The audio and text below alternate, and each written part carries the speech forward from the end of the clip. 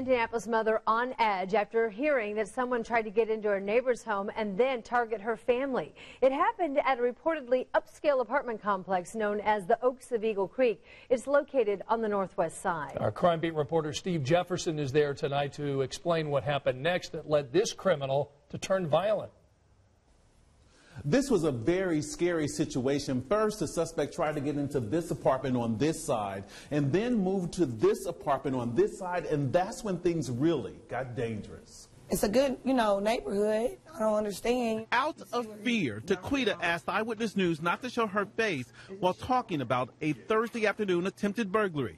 She moved here to the Oaks of Eagle Creek to be safe. But after a strange knock at their door. When my boyfriend tried to ask him who he was, he never responded. He still was trying to get in with the crowbar. So in the mix of that going on, my boyfriend opens up the door and he had a gun. So my boyfriend slams the door back. The would-be burglar eventually took off running, and that's when Taquita's boyfriend gave chase, trying to see his face. When my boyfriend tried to identify him, he shot at him. Responding Metro officers learned the same man banged on her neighbor's door just across the hall and blocked the peephole.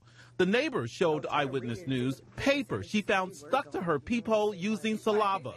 Outside, police found shell casings and the burglar's crowbar he dropped during the getaway.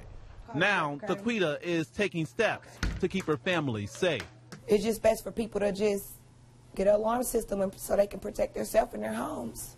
If you have any information on what happened inside this apartment complex, call Crime Stoppers. The telephone number is 317-262-TIPS. On the Crime Beat, I'm Steve Jefferson.